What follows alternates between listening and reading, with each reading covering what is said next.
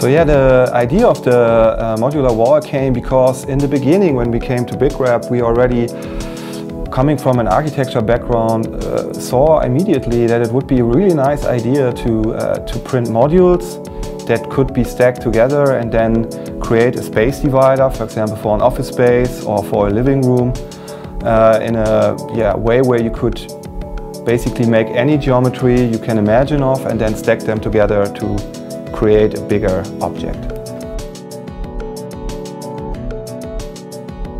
Another very important point was that we decided on using these bricks also for sound protection. So we did, next to the searching on the geometry, we also brought together the search for the overall geometry with these patches in order to reduce noise.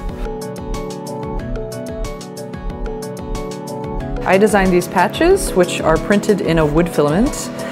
The design is based on a quadratic noise reduction panel, and it's customizable because you can add as many of these as you like to increase the functionality of the overall wall.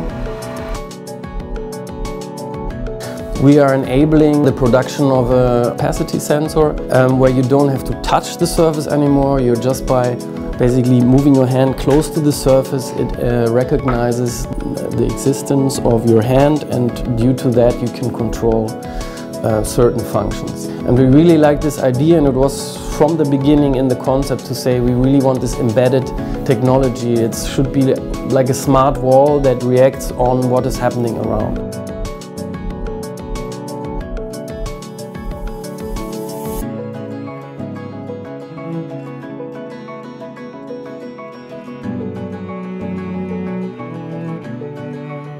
We really brought together latest digital technologies in terms of simulation and programming, together with latest innovations in the material field, like the conductive material, and then create something that haven't been there before.